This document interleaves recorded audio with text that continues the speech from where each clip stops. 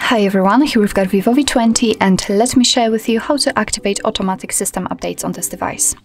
So firstly, we have to enter the settings and let's scroll down to the very bottom in order to tap on the system. Now let's enter developer options, and if you cannot find the developer options in your device, no worries, we've got the video of how to enable them, so let's check it and go back to this tutorial. So if we are on the developer options, all we have to do is to simply scroll down to find automatic system updates option, which is right now turned off.